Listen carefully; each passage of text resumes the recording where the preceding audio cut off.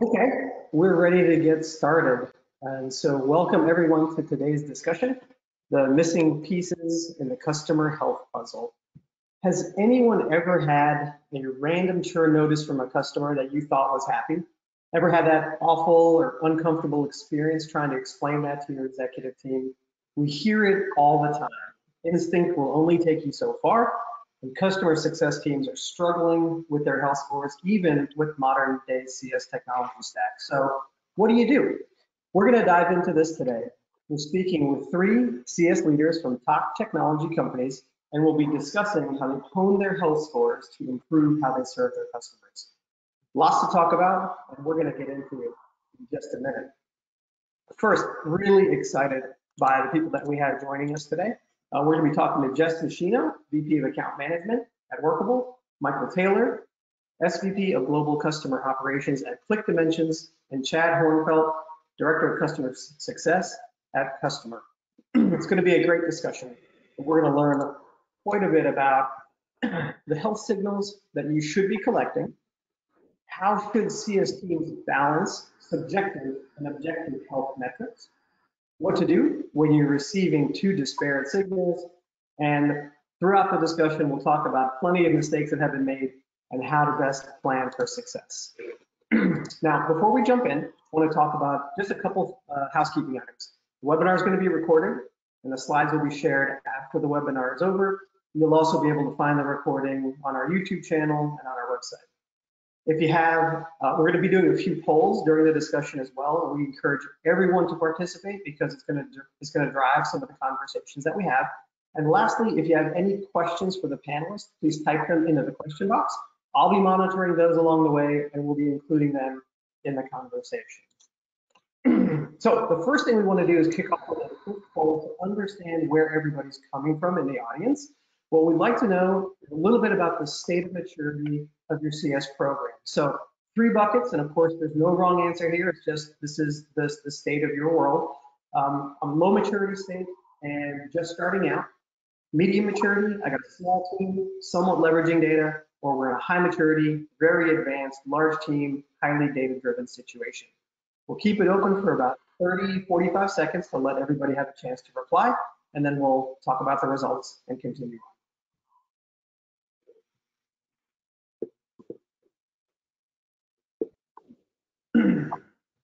Our first lie detector question. Right.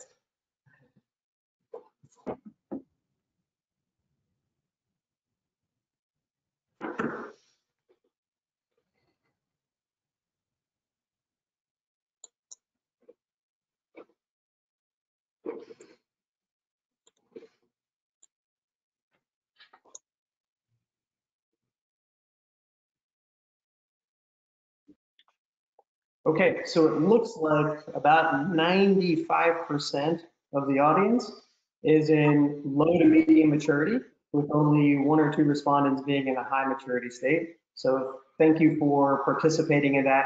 As we talk about the things that we have to talk about today, we'll make sure we will address our answers towards all of those 3 different buckets of maturity. So thanks for everybody for participating in that. And now we'll take a few minutes just to introduce the panelists, and then we'll jump right into it. Quick note on myself, I'm Dan Bonet, Chief Revenue Officer here at UserIQ. We offer a platform that helps businesses realize higher value through their CS teams by equipping them with product data, customer insights, and engagement tools needed to fight churn and grow their accounts. I'm going to be facilitating the discussion today.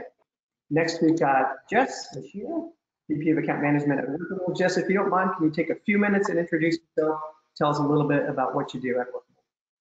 Sure thing. So again, as mentioned, I head up account management at Workable. It's a blended team made up of CSM activities, account management activities. So anything to do with, once a contract is signed, following all the way through customer engagements to renewal. Workable, we're responsible for selling some terrific recruiting software. Happy to talk to anyone after the call. And so we've helped a good number of folks globally hire and really provide an excellent candidate experience. I've been doing CS related work for over 20 years. I won't give you the exact number, It ages me quite a bit, but I've been at companies like SuccessFactors, Thomson Reuters, and 2.5 years ago jumped into the startup pool working at Workable. I'm in Boston, so go Pats this weekend. I know that will be maybe some on that. I live in the Boston area, and some hobbies. I fly small planes and I commercially lobster. So if anyone's ever up in the area, happy to take you fishing. All right. Thanks, Jess. Pleasure to have you with us today. Next, we've got Michael Taylor, SVP of Global Customer Operations at ClickDimensions. Michael, can you take a few moments and say a few words about yourself? Oh, absolutely. Good afternoon, everybody. So I lead our post-sales functions at ClickDimensions globally. So similar to Jessica, we own the customer success function as well as support and as well as all the back-end operations. So everything responsible from customer engagement through to commercial responsibility, retention, growth falls within our team. I've been at this as well about 15 years. Jessica and I realized we probably crossed paths in the past because I spent about 8 years at Career Builder, was where I really got off the ground, and then some time with procurement software. ClickDimensions is a marketing automation and cloud solution for Microsoft Dynamics users. So happy to talk to anyone who are Microsoft customers for what we do. As for myself, thumbs down with the Pats. I'm originally from Buffalo, so go Bills. And my spare time, I was a music undergrad, so still try to be a hobbyist with that as well as enjoy some good music and concerts, hopefully when COVID's over in my free time. So look forward to today's discussion. Absolutely. Thanks, Michael. Nice to have you with us. And next we have Chad, who's Director of Customer Success at Kustomer. Chad, if you don't mind taking a few moments and telling us a little bit about you.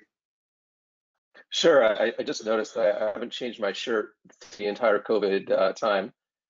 So my role here is our Director of Customer Success at Kustomer. So Kustomer is a customer service CRM platform, and it's really changing the way that organizations are handling their overall customer experience. We don't look at tickets that come in, we look at them as people, and we look at it as conversations. And my role is handling our customer success managers, and I have also technical account managers that work on my team as well.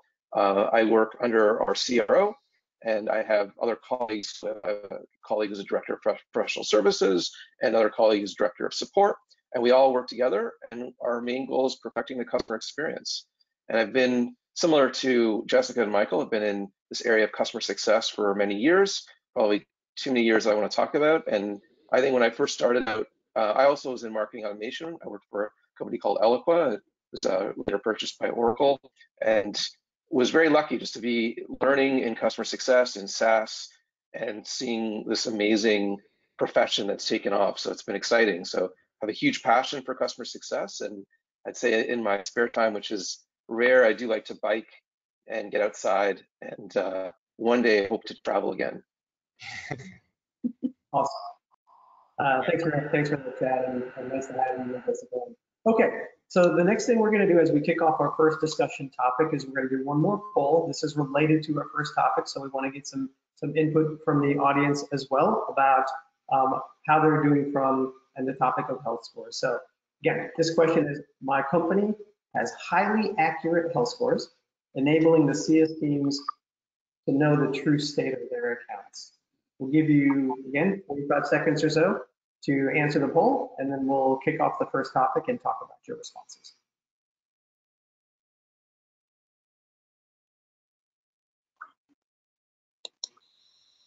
And Chad, to your point about tenure, I guess we should all say then that we're 29 and have been at this 10 years.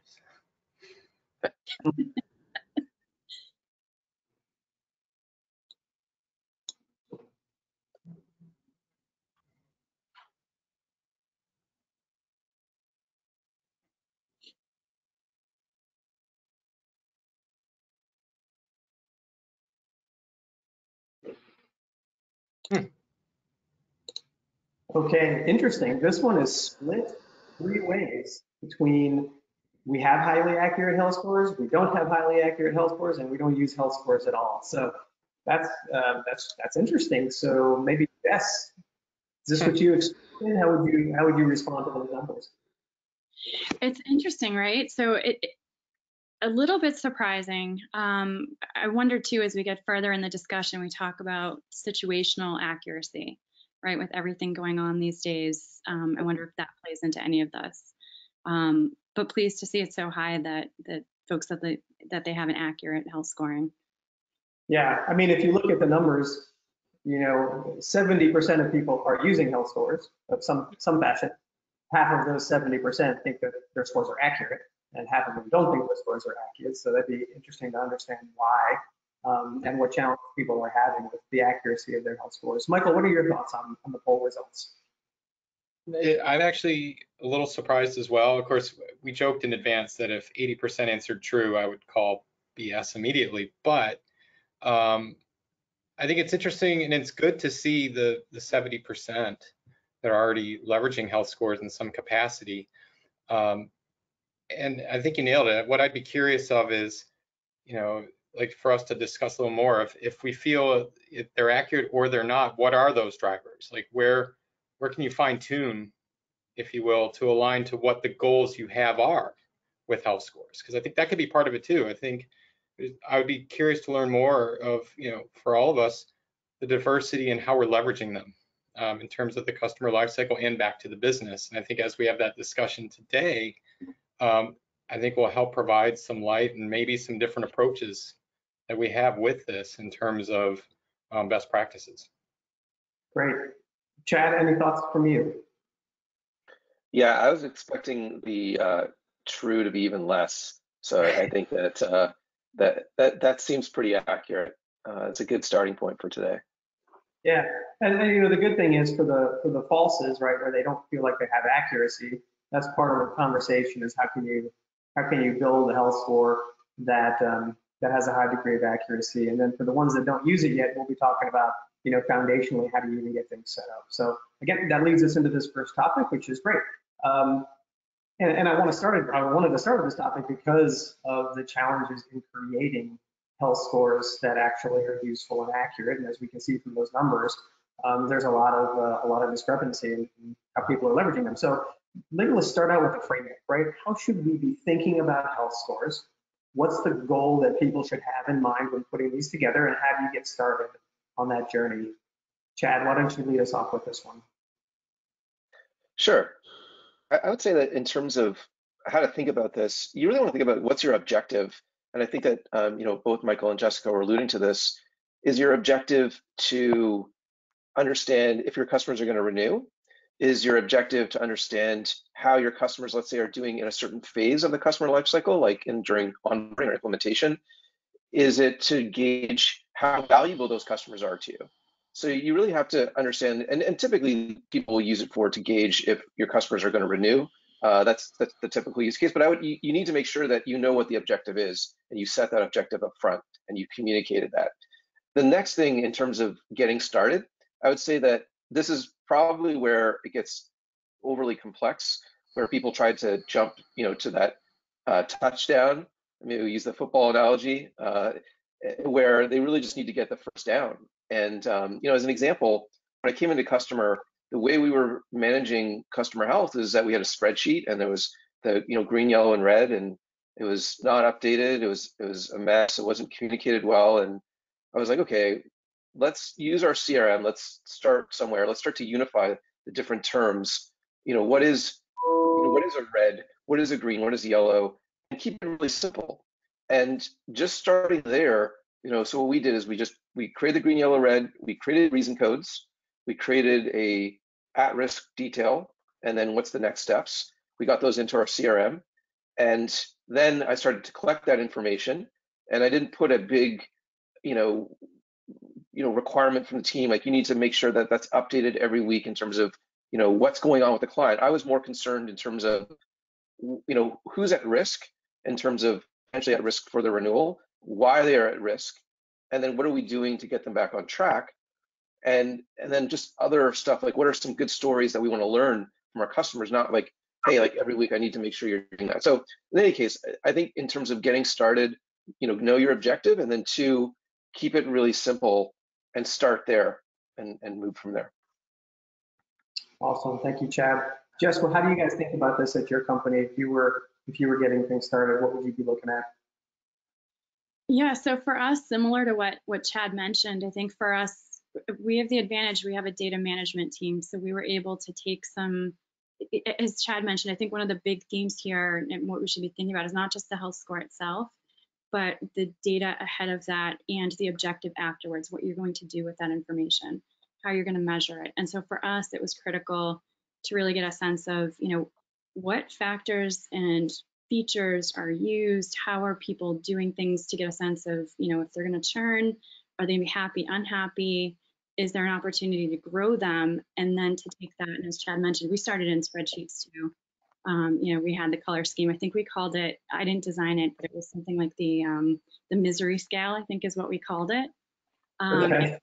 Together and to do data pulls so the AMs and CSMs didn't have to do manual work.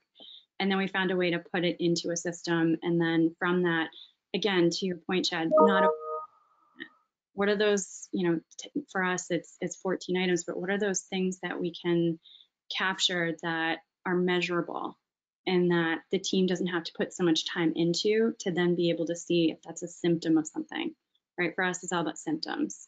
Not the end all be all, but it's just pointing you in the right direction of where you need to spend more time. And then the flip side of it, pulling from that system, how we use that for references, how we use that for going back to our customer base and doing the check-ins we should proactively or reactively. Got it. Okay. And Mike, love to hear your perspective. And I do have a couple of questions coming in on this topic, so I'm going to try to bring some of those in to the conversation as well.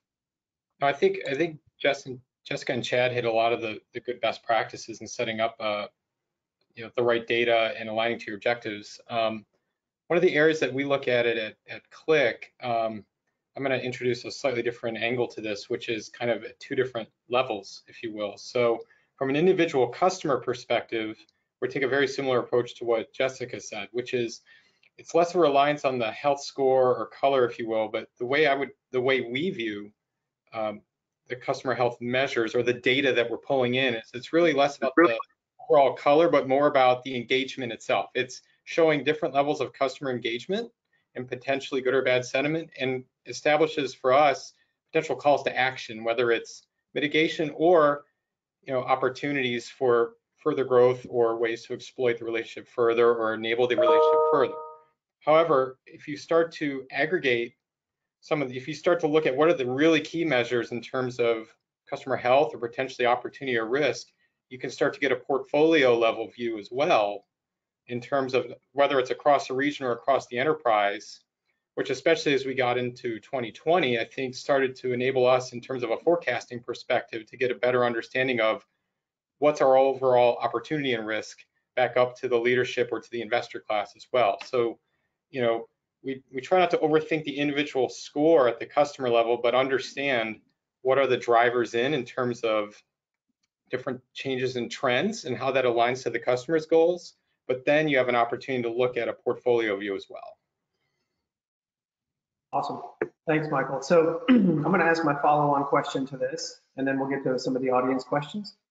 So I've observed that in talking to many people like yourselves, that once you have you're starting to build like your health score, you're like, oh, I'm going to factor this in, I'm going to factor this in. And then you start, your brain just starts expanding. You're like, oh, we have this data point and this data point and this data point. And there's this tendency to want to pull lots of data into your health formula. How do you keep from overcomplicating it? And in your opinions, what are some of the signals you should start with? Jess, would you mind kicking this one off? Yeah, sure, happy to. So again, for us, we've been able to quantify where we see people churn or where we see that the behaviors change. And that for us allows us to be able to say, okay, it's similar to what you mentioned, there are hundreds of data points. There are all kinds of things that we can pull in. And even beyond the health score itself, our AMs are accountable to maintaining, monitoring all kinds of different data. But for us, it was really trying to get into kind of a formula of, if we see that folks are using this much or this many people are engaging in this way, or we've got this kind of follow through, that tends to give us a good signal, and then we've set up our ranges. So similar to what Michael said, a lot of trend data. So for us, I think it was a matter of just being crystal clear and understanding exactly what those triggers are for, how a healthy account behaves, right, and how an unhealthy account behaves, and then being able to just focus on those things. And then we give the account management team, the opportunity and the ability to track in our CRM these different areas for engagement. I think that's been incredibly helpful for us, just allowing us to not, it is easy to do, right? You do have access to so much data. Yeah. Thanks, Jess. Michael, what about you? What do you think about this? We were an example of a group that initially overcomplicated this. So I can speak to that. Jessica talked about the data, and it was totally true. And one of our first initiatives here a few years ago was to start to integrate all the data into one place, which was our success platform at the time. And then there was kind of a little bit of a rush towards figuring out an insight or a trigger and a scoring weighting for every possible variable known to man. Well, what do you get at the end of the day? You get a customer health score, but what do you do with it? And so we kind of stripped that back and started to look at, what's most important for what the CSM or our customer success team needs to understand in terms of the customer's behaviors towards, again, what are potentially risks or opportunities. And so we break it down now, if we look at our customer health, into really two main areas of engagement from a customer's perspective. One, in terms of their engagement and adoption of the product and solution itself. And obviously we want, a high level of engagement and stickiness, but also from a relationship perspective. And it could be that certain data points cross those lines and can lead to some differing points of view. So we really took a step back to simplify it and say, okay, of these many data points, we don't have to worry about putting a weight per se, but it's really a call to action. But let's look at, can we drive successful engagement from a users and product perspective and know it aligns to their goals? And then from a relationship perspective, are there any risks there in terms of sentiment, changes in stakeholders, the last time we were in contact, et cetera, to where those were kind of the key points for the CSM in terms of driving the relationship ultimately through to renewal and commercial ownership. And we started to move forward from there. So we went all in initially, went way overboard, took a step back, and now aligned it towards what we realized were the right goals and intelligence points. Awesome. Yeah, thanks, Michael. And that addresses one of the questions. And we actually had quite a few questions on this topic come in from the audience. I don't know if we're going to get to them all. One of them was around some of the common pitfalls in this area. And it seems like you had the wonderful experience of dealing with a common one. Yeah. Chad, love to hear your perspective on this. Yeah, I think that when I think about scoring and the sort of the manual versus like the automated, I think that technology has really come very far, and there's different things that you can do and leverage that you couldn't even leverage, let's say, a few years ago. So as an example, one of the things that you would want your CSM to do would be when they get off a call, somehow indicate like, how that call went. And, that would be part of your score. And what you can do now is like there's technology that transcribes the calls automatically, looks for like key indicator words, like churn words, like contract or I don't know, leaving, cancel, and you can blend that in to your scoring model and in ways that you couldn't do it before. And I think the other thing is that we just learned so much. At one point, it was like, oh, they're submitting support tickets. That's not a good thing. And it turned out that people were doing research, and everyone should do their own research on this, how it translates to your company. But actually, tracking engagement is an important thing. You want to make sure that your customers, let's say, if you're sending out a product update to your customers, that they're engaging with that, and you can leverage that and blend that into your scoring potentially. So I think that you want to take as much away from your CSM as you can, but again, it all depends on your particular product. How best can you get to your objective? But I always think about the person who's actually trying to do that manual thing. Are you adding one more thing that's going to provide value, or are you just giving them some other task because it's going to fulfill some sort of management obligation that you have? Got it. Great. Thank you, Chad. I'm going to hit on a couple of these questions from the audience. I'm going to just point them to like one of y'all so that we don't, otherwise we're going to run out of time. So I thought this was an interesting one. And this one came from Heidi. The majority of our customers are smaller in size. In her example, she said pays less than $1,000 a year, but let's take any company with a large number of smaller customers. How do you draw the line between what customers need a CSM, and certainly how can health scores factor into how you manage those customers? I'm going to go with round robin here. Michael, how about you for this one? Oh my God, I win. That's a really great question. In a previous life, when we stood up the CSM team at Career Builder, actually, we leveraged existing headcount, and we kind of drew a line at maximum efficiency or an impact. And so it was a dollar amount per segment, and where if you were over a certain dollar amount, you qualified for this customer team, including a CSM, et cetera. And our goal was to cover as much of the ARR as possible with the headcount we had to start with. So that's a potential approach. For us today, we're in a similar model. We're not at the $1,000 mark, but we definitely are more SMB to middle market customer segment or customer base. So we're going to be higher volume and not enterprise as much in terms of dollar size. And because of that, we haven't drawn a line yet. So for us, everybody, if you join Click, you have a CSM, you have the customer team, you work with our services team for onboarding and training across the board. Now, in terms of maximizing our impact as we look into the future, the next turn for us, and this will be a common theme, I'm sure, for everybody here, is getting into customer profiling and segmentation. So start to be able to have enough information and understanding of our customers to say, okay, for those that are larger size or potentially strategic, start to have a different focus in terms of our plays to accommodate them, because the goals are going to be different for the customer and for us. And then start to look at even increasing our automation more than we have for those that just are solid users, but just need a little help in the day-to-day, but are more self-sufficient. So segmentation is definitely a help. You can look at dollar values. You can even look at it as an add-on in terms of a % of contract. There's a few ways you can go with it. It just really depends on how you want to fund the team, and then what some of the top line goals are going to be as it looks to the P&L of the business. Thank you, Michael. Appreciate that. I'm gonna go through one more question. This one I'm gonna address to Jess. How soon, and this one's from Laura, how soon once a new customer is signed up do you assign them their initial health score? That is a terrific question. So for us, our onboarding typically takes anywhere from 2 to 4 weeks for a customer, right, for them to get started. So we actually have set milestones that we expect a customer to complete through their onboarding that we track through our CRM separately from health scoring. When we hit the 90-day mark, and again, it's going to vary by company. It's for sure dependent on your product, your customer experience, and how long it takes to implement. But for us, we set the window of 90 days from when we first start capturing a health score.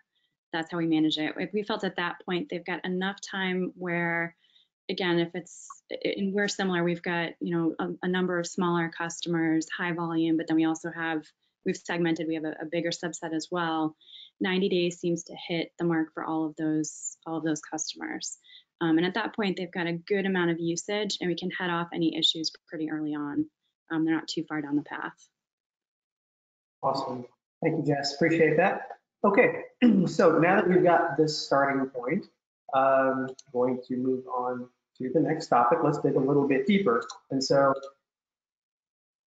we started talking about these objective data sources, right? Things that you've got in usage and your experience and data that you're collecting about your customers, which certainly provide a great signal on how the customers are doing, how they're feeling from ticketing systems and things like that. But there's also a lot of subjective data that gets collected through conversations with your CS team. How do you guys factor in the subjective data when you're thinking about a customer's health? Michael, would you please lead us off on that? This is going to be an interesting one to hear everyone's perspective on. For us currently at Click, the objective or the system data, let's call it, or the data that the signals that we can pull in are there, again, as an engagement measure and calls to action for the CSM. At the end of the day, the subjective metrics are the ones that are really tied to the bottom line. So if we look at our forecasting in terms of renewals, Chad, you hit on this earlier, but if we have a bottom line goal with renewals and we have a forecast around green, red, yellow renewal risk, if we can get to the point where we're really solid and accurate in terms of our overall historical conversion rate at those colors, those are a subjective perspective from the CSMs from their relationships with the customers. So for us, currently, the objective metrics are there as an assist in terms of the toolkit for the CSMs, but the perspective they have in their conversations are the ones ultimately we're looking at in terms of our bottom line forecasting for moving forward. Awesome. Thank you, Michael. How about Chad? What's your perspective on this one? Yeah, I think something I was saying earlier is that you just need to make sure that you don't put too much on the subjective. I mean, if you can, having more objective metrics is really great, because the objective metrics, like things like some sort of adoption metrics, what they tend to do is they tend to help you see around corners. Because if you've nailed it and you've pulled out the right type of indicators, like I was doing this and just doing some rough analysis, pulling data, and we're trying to pull together some sort of health score that goes beyond the manual part. And I was like, oh, we got to go talk to these clients. Like there's something wrong here. We can see from the data, and I think that it's really important. Now on the subjective side, that's, I would say, should be more focused almost on the relationship and how the client is feeling. And by relationship, I would mean, how deep are you with that client? If you're just talking to the person maybe that's using your product, but not the person who's deciding if they're going to stay with you, that is a problem. Like you need to make sure that you've spoke to the right person. If there's a change in their organization, a new person comes on, this is where the objective metrics may not tell you, oh, everything looks good from the adoption perspective, but there's a new person there. That part needs to be probably red until you've actually gone and shown the value of what your solution can provide and understand what those outcomes are they're trying to achieve.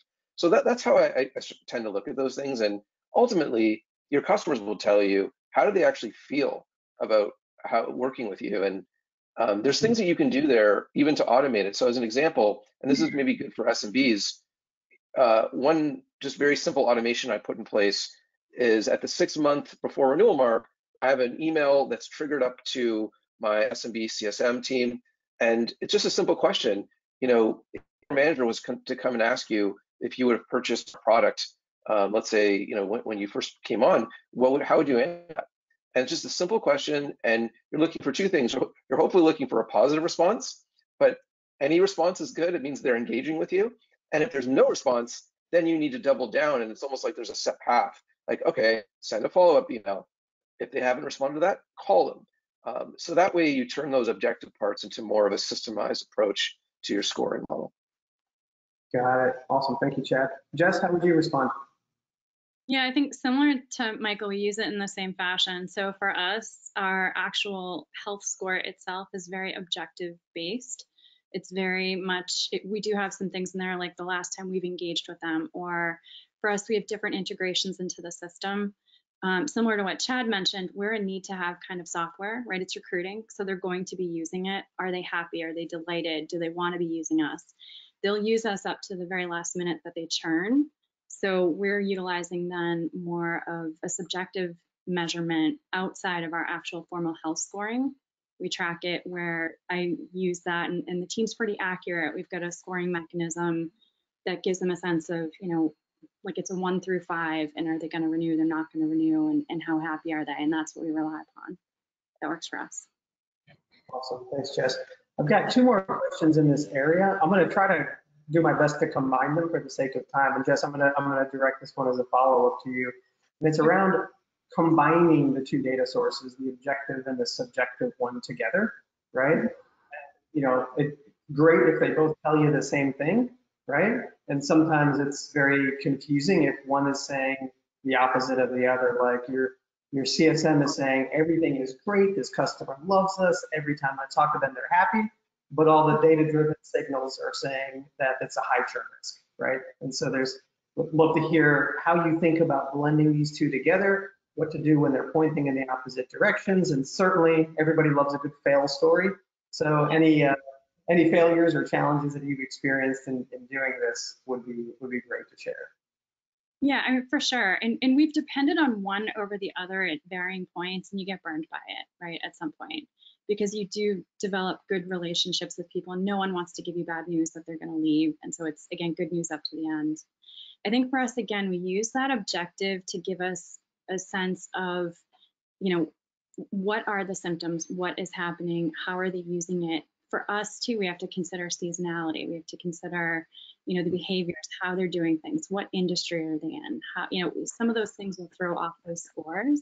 So it's a good opportunity when the team gets an alert that their customer falls in one range or another to take a look at that and balance that against what they believe is happening there. And then from there, we're having conversations in our one-on-ones and talking about, what happens. I think the other cool part too is, and I encourage everyone to do this, is to do a historical review, right? Take a look at what your scoring was and take a look at what churned in the last quarter, 2 quarters, and see how accurate. We check ourselves all the time. When we first pushed this out, again, patted ourselves on the back, doing a great job, everything looks great. Totally had to change it, right? We had to make some adjustments and updates. And again, I think going back and looking at how you're scoring and how folks that renewed or churned or upgraded, what the actual scores were telling you, and that'll give you a better sense when you hone in. But some of it is industry-based, it's regional, there's a lot involved. It's not a one-size-fits-all, unfortunately. Yeah, that makes sense. Michael, how about yourself? What's your perspective on this, and any great failure stories that you'd just love to share with the audience? You to share failure stories with this group. Jessica really hit on a key part of this, which is, at the end of the day, it's how accurate are you in terms of your forecasting ahead. One thing I would also state is how systemic is that disconnect, if you will. Is it, regionalized, or is it across the board? In terms of a non-success, kind of to that end, in a earlier on in this, and when we weren't as fleshed out with our health scoring and really just relied on subjective viewpoints in terms of the relationship and the feedback. We did a historical analysis like Jess was talking about, and we were looking at what was the last color reported in by the team before it churned. And there were certain pockets where we had as much as 75% green, not red. And it was kind of, okay, we got a challenge here. And so, and I would say, that in of itself is interesting, but it's a call to action. And the call to action then becomes how much of it is in fine tuning the data and how much of it is in the coaching of the team themselves in terms of your own motions. And so, fast forward to now, it comes back to, how accurate are you in terms of really understanding, the base and then how it affects the bottom line. And that's something that we look at in terms of our forecasting 90 days out. And if we start to stay consistent and accurate in terms of what we're showing is the renewal risk versus what's actually happening, then that's the calibration we're looking at in the right spot across the board. But again, without more, you can't tell if it's coaching or data. Could be both. So you have to dig in more. Makes sense. Thanks. Thanks, Michael. Chad, what would you add to this? I would say that in terms of approaching the different components of the score, one thing I would say, and maybe this kind of goes back to getting started, some people are like, well, what are those criteria that I should use for my scoring? And that's maybe something we haven't really talked about too much. One of the things that what I did like a long time ago is there's a concept called bright spots. And bright spots, the whole idea there is that there's someone that's doing something and they're somehow surviving or doing better than other people. And you want to go and look and see what they're doing and mimic what that is and try and, replicate that. And so when it comes to scoring, you can do that and say, okay, these customers are really successful. Let's use some of the criteria that they're doing and build that out as part of my scoring model. And then you can do the opposite too, where you can look at kind of what Jess was saying, where you look at your poor customers and find out, okay, why were they poor? Why did they churn? Why did they kind of go into that low performing model? And just start there. Like, start with those few criteria, and don't try and get everything, but try and start with a few of those criteria and go off of those and see where that takes you, and do some experimenting and do some further digging and research. So that's just, hopefully it can help people in terms of how they can think about building out those scoring models. That's great. Thank you, Chad. Okay, so what we're going to do next is we're going to do another poll around the topics that we just talked about. And so thinking about the tension between objective and subjective scoring, we'd love to get a sense on how everybody does in this area. And the question is, my goal is, like, my company is regularly surprised by conflicting objective and subjective health scores or customer sentiment. So if you don't mind responding to this real quick, and then we'll have a quick chat about the results.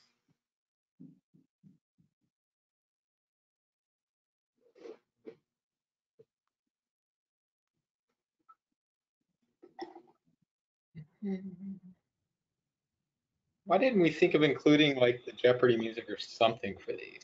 Remember that? Your round tables. That's a good question. We were expecting you to hum. Yeah, God. Disaster.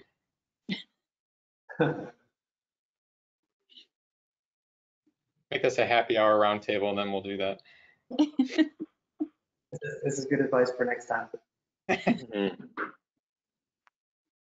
Okay, so the results are in, and it looks like about 33% of people say that they're regularly surprised, 30% say they're not surprised, and then 37% don't know or may not use health scores. So interesting. Chad, I'm going to direct this one to you for your thoughts on the results of that. Is that surprising? Is that kind of what you expected? How would you feel with it?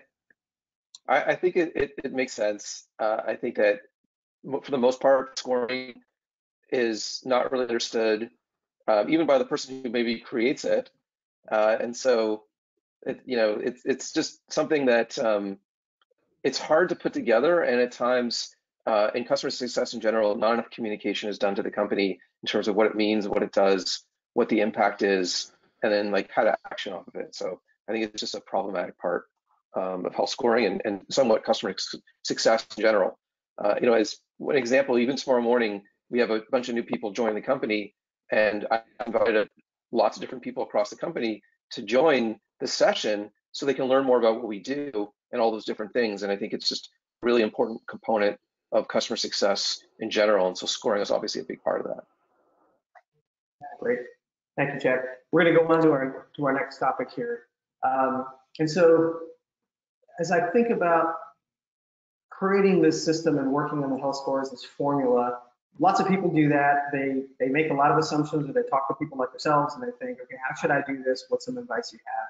They build out their formula only to find out that 6 months later, they're way off base, right? And it's not telling them the things that they were hoping it would tell them with any degree of accuracy. That can be very frustrating. We touched on this topic a little bit during the prior discussions, but I think for the folks that are lower in their maturity of building health scores or haven't done it yet, starting to think about it, what can they do to create the best first version of their health scores? Which attributes are most important? How much weighting should they give those attributes? How do they figure that out? Would be a great topic to discuss. So, Michael, if you don't mind kicking us off with this one. Yeah, I mean, if you really want to start simple, it's a few things, right? So one, what is the goal of leveraging customer health in these signals? And we've talked about this at the beginning, but there could be different scenarios. So you have to understand that. Number two, this goes to what Jessica was talking about, how will the customers find success and how will they recognize value and revenue with you? And then three, I would start with something as simple as even a high-level journey map as well. Walk it through and then start to think through, okay, what are those key points of interaction that we have with the customer, they're with us, different handoffs, and then to the bottom line, which is they're renewed, they're engaged, and they're happy. And it's going to vary to each individual organization, but from there, start to look at, okay, what can we do to start to listen in these different areas? And do we have that data? And even if you're compiling it on as simple as a spreadsheet, great, or pulling reports, but start with that and start with a clean slate and then build up from there. Don't run to the end zone. We'll use another football analogy from earlier. Trying to think of creating this great algorithm, because you're not going to understand what it's even telling you. There's no point in doing it.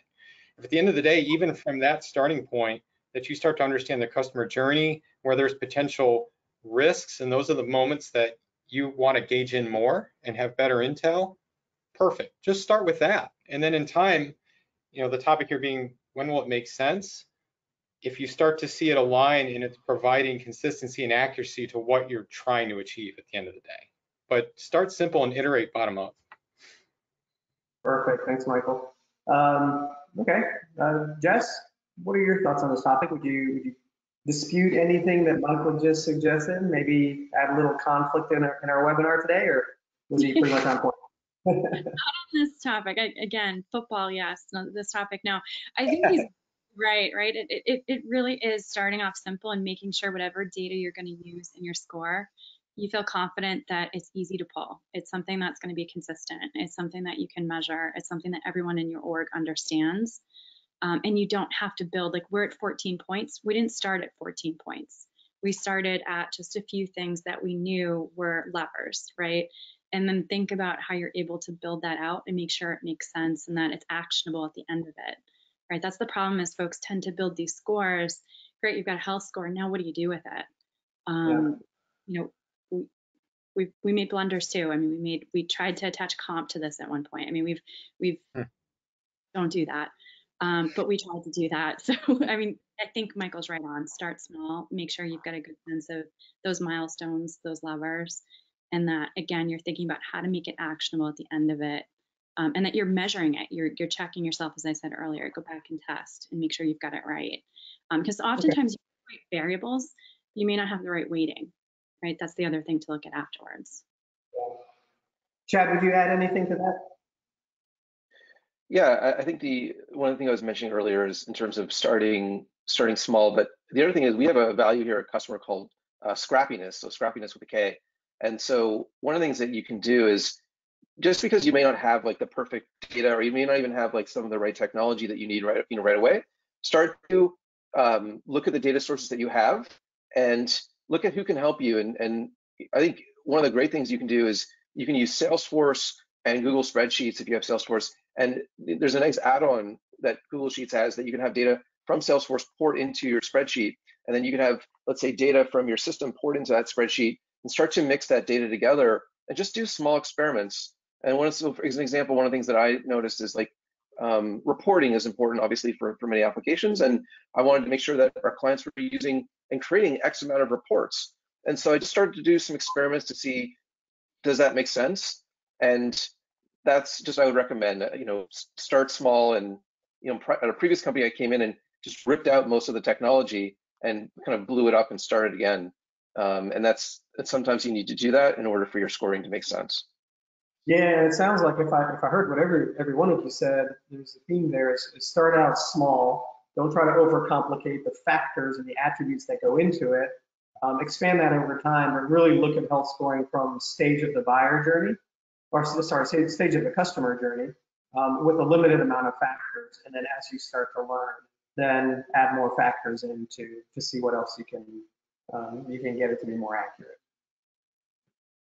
Very awesome. All right, great, cool. So we actually had a couple of questions on that slide, but I think they're more relevant towards the end of the preso. So this topic is very topical to today's situations, right? You spend all this time and energy evaluating, assessing, perfecting your health scores over a year, 2 years. They're tuned, they're calibrated, they're just like you want them. And then COVID hits, and nothing makes sense anymore. What did you all do in this situation? Jess, what did you guys do at Workable? Such a great question. So our health scores didn't change, right? In terms of the actual components, what we had, how we manage it. Instead, what changes what we're doing with those health scores, right? So instead of it being that it's an alert trigger and the account's about to churn, everybody's in a different state. Everyone's using, again, we're recruiting software. The world stopped recruiting for a short while, right? They're still on some weird standstills. So for us, because we have a number of different components, we're able to look at the actual contributing factors in that health score and get a sense of what customer behavior was, right? So in a grand scale, as Michael mentioned, we can pull trends. We can see what in this particular region, as the UK is going through furloughs and all these challenges, what are they actually doing? How do we change our growth recruiting platform to backfill recruiting platform? How do we adopt what we're doing to make sure we're meeting the needs of what the customers are doing? So instead of it calling, the calls to action change, the behavior team instead. So it still is very important and critical for us, but instead it's allowing us to take a look to see, viability within accounts, how they're doing things, how we can better support them. And our outreach shifted. So we changed our campaign model. We reached out differently. Really, I'd say that was probably the biggest change for us. Okay, so it's what you did with the health scores as opposed to changing them. Makes sense. Michael, how about yourself and ClickDimensions? How were you guys affected, and what did you guys do with your model? So it's similar to what Jessica stated. I think the big area of focus became what can we learn from an enterprise risk perspective for us, and also what's changing in the behaviors of the customer base. And initially, regardless of customer health and any scoring, it was all hands on deck to have as much engagement as possible from a relationship perspective, from a promotional perspective, anything we could do to be there. And I think what we saw is for a lot of our customers, communicating to their own community was critical. So we wanted to be there for them in that regard without profiting from that, if you will. It was goodwill up front. There were certain signals, if you will, or metrics that almost became counterintuitive as trend lines emerged to what we would report back for me to our CEO and to the board, which was, the question became, how does the customer base look in terms of their health or engagement? Are we seeing a big lift in churn or not? What are the drivers? And we broke it down to really a few, like 4 key areas that we started watching, a couple that were totally new, actually, to not even what was historically measured in customer health. So one was, again, our overall engagement in email usage across the enterprise. We wanted to see if that was dropping or not. But the second one that was interesting was help desk ticket volume. And to me, if it remained low, that was actually bad. And we actually saw that really lift. And to me, that was a positive sign because the engagement overall within the base was going up. So perfect. They're talking to us. We can be there to help them. And over time, we could start to watch that to see if either one of those were starting to move in a particular direction and what we could do to respond. The other two was, again, looking at churn itself specifically due to COVID reasons. And then lastly, if for any renewals, we had to get more creative in terms of being more flexible in terms of our contract terms for customers, let's say pushing net terms out 90 days versus time of signing, things like that.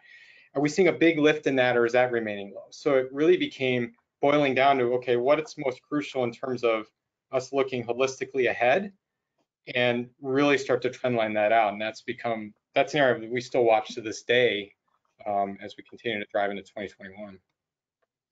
Awesome, cool. Chad, if you don't mind taking a minute and sharing your experience with this, and then since we only have like 5 or 6 minutes left, we'll go on to the last topic.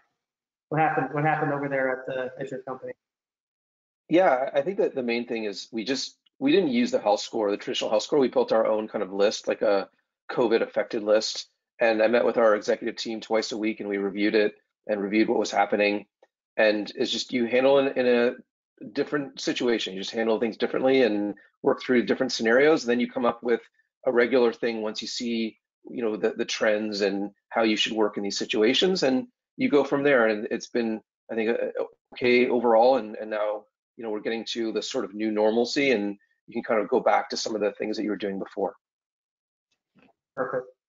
Thanks, Chad. And hopefully we'll all be out of that situation really soon, and we'll never rear its face again. Okay, so on to our last topic, and hopefully we'll have a moment or two for some questions. But all right, so we've talked about a lot of different things here. I want to see if there's guidance that we can give the folks in the audience around what makes sense in respect to sharing the health scores with the rest of the company and leadership? So it becomes a useful tool for everybody in the organization. How do you guys do this at your company? Jess, would you lead us off with this one, please? Sure. So we fold the health score into a number of different initiatives. We don't necessarily present it as, here's the overlying score of different regions or different areas. Instead, what we do is we use it for, a component of getting a sense of forecasting, which I'm bringing forward every week to our executive team. We also fold it into our reference program. So this, along with NPS, other factors, allows us to draw and create our referenceable customer list every month. That helps fuel our AE team. That's, doing a number of different things for us. We also factor it in a little bit more informally when it comes to product requests, right? So we're giving feedback to the product team in terms, I think Michael might have mentioned this earlier, in terms of, additional development. We're considering the health score against, the ACV for the contract and trying to develop, to push that for development in that way. So that's how we're typically using it. Again, I mentioned we tried to use it for comp for our high tier customer base, for our high tier AMs. Yeah. We messed that up pretty good. We thought we had a really good feel. We weren't considering multi-tenancies. How do you handle complex companies, structures, contracts? So it was a good learning mechanism for us. So we've kept it out of the comp arena since we made those mistakes. Okay, good. Thanks for sharing that. I was going to bring that up as a question from the audience about including it in comp, and it sounds like that's a pretty bad idea. So yeah, you have to make sure it's so refined and that it's so well practiced. And we thought we had it there, and then a few things popped up that just didn't make sense. Yeah, for somebody like yourself with a data science team backing you up, it sounds like that's a pretty hairy one to tackle for anybody. Yeah. Chad, how do you guys think about this question here around sharing health score signals with leadership, with the company? What do you guys do? Yeah, actually, I have an executive meeting in a few minutes, and it's on a monthly executive meeting where we go through client health and we talk about why clients are at risk, what are the trends, where's that going. The other thing that we do is, I mentioned this earlier, where sometimes your health scores will be in a system, and one of the things you can do is you can export that data, have it import into like a Google spreadsheet, and so that the whole company can see it, whatever platform they use, they can access a Google spreadsheet. The other thing is you want to make sure that health data is in your support platform as well. So we use obviously Kustomer, and so our health score data is in Kustomer, and our technical support engineers can see that health score, and that can factor into how they may respond, how they route certain things, and how they prioritize certain things. Got it. Thank you, Chad. Michael, any thoughts around how you guys are doing this? I know we're getting close to the top of the hour, so I think Jessica really hit on a lot of the similar things that we do. We don't necessarily use a single health score, so I'm on the executive team, and so for me it's sharing kind of the bottom line results, where we stand in terms of net revenue retention as well as churn and our forecasting ahead. Also lead discussions within the organization around churn and churn drivers, which leads to, especially if there's product development opportunities or relationship opportunities, what are those calls to action ahead? When you get to a board level perspective, it's less around the customer health, but what are the actual insights that you can bring in terms of, what were drivers in terms of where you've achieved to this point, and then what are the next courses of action ahead in terms of getting to your bottom line operating plan. So it's all the underlying elements, it's how you best leverage them in those different ways. Got it. Thanks, Michael. Appreciate everybody's comments on this discussion. It was really good. Sadly, we're at the top of the hour, and unfortunately, we have to end our time together and wrap the presentation. Want to offer a huge thank you to our panelists for taking the time to prepare and be with us today and sharing their insights and experience. I hope everybody found it useful. Keep an eye out. We'll share copies of the presentation posted on YouTube, as I mentioned. We may follow up with audience members if they have questions that we couldn't get to today. We'll try to provide you guys some responses. If you have any thoughts or topics that you want UserIQ to do future webinars on, shoot me a note, send me a post on LinkedIn, and I'll be sure to work those into our schedule. Thanks everybody for tuning in, and have a great week. Thank you all.